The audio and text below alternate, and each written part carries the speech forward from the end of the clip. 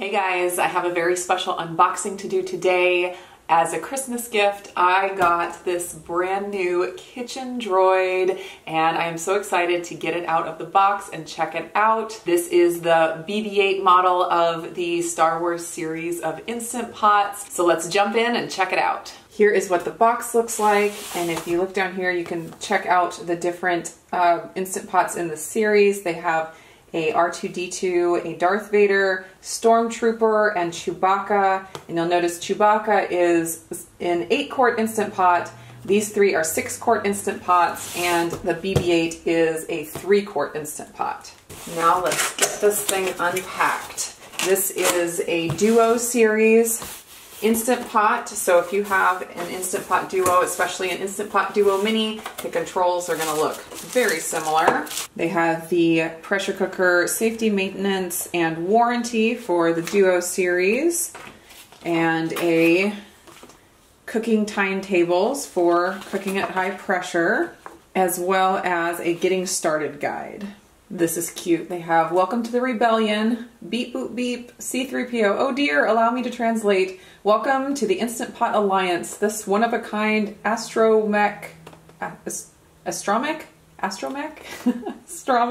is here to help you on all your cooking adventures. Make the jump to instantpot.com/duo, where one of our protocol droids would be happy to explain in a language you can understand. How clever. Here is the Instant Pot cord, and it is removable on this one. There's that. Oh, it looks so beautiful already. Here it is. Look at how stinking cute it is. I'm gonna pull off the warning tag here. Here's what the lid looks like. And the top of the lid, it's got the orange in here and white all around. Oh, it looks so cute. Warning information. And here is the trivet that comes with it. It looks a little bit different than my previous mini Instant Pot trivets. It's kind of shaped a little bit different, but it doesn't have handles because it's such a small inner pot. Having handles would reduce the amount of things that you could put on the trivet. And here is the inner pot. You can see inside there it has the pressure cook max 2/3 line, and then the half line for when you're cooking things that foam and stuff like rice and oats and different things. And one more warning sheet. And that's what the inside looks like. Let's get a good view of this whole thing, because man, it's so cute.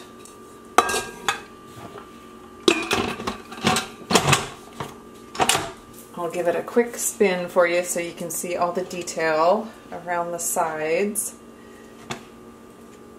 It is metal on the side, not plastic. So cute.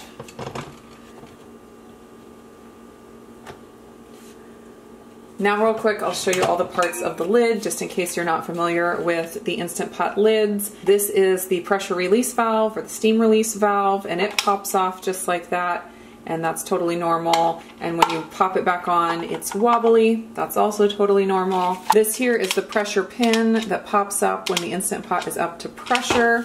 On the underside of the lid, the bottom of the pin is here, and you can take the pin out for cleaning by popping off the little silicone cap and dropping the pin right through. You can clean that if it ever gets gunked up. I don't find I have to clean it often, but comes in handy to pull it out like that and give it a good clean every once in a while. To put it back in, you just pop the little lid or the cap back on, and it is ready to go. On the underside of the pressure release valve, there's this cap, and it also comes off for cleaning. And some of these come off easily and some of them don't. Oh, that one wasn't too bad. That's the little cap, and every once in a while it'll get gunked up with food if something boils really heavily. So you might need to clean that, and it pops right back on just like that. The other part of the lid that is removable for cleaning is the silicone ring here.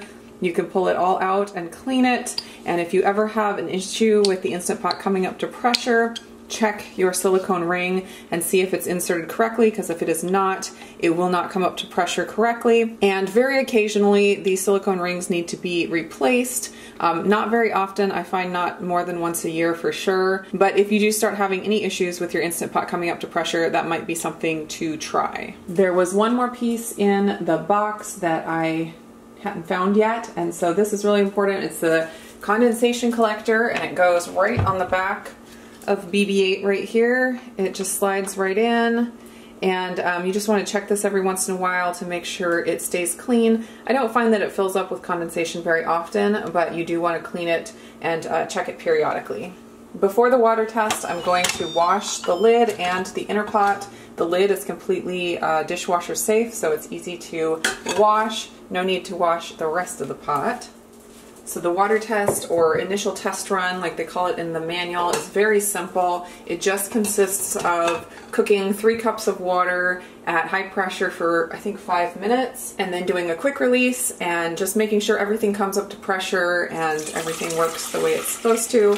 So I'm adding in my 3 cups of water, placing on the lid, and making sure that the valve is put to the sealing position. On the lid here it says sealing on one side and venting on the other, so just make the valve point to the sealing position. I'm selecting pressure cook, and it's already on high pressure. I'm going to use the minus button to go down to 5 minutes. And it will heat up, come up to pressure. The little pin will pop up when it's up at pressure, and then after that the minutes will start counting down. And then once the Instant Pot is finished with the cook time, I will quick release the pressure and we'll be good to go.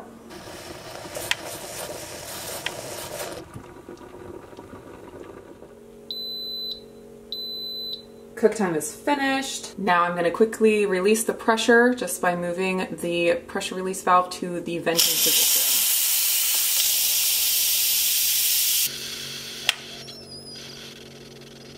The water test was successful, and I can discard this water, and this kitchen droid is ready to start cooking.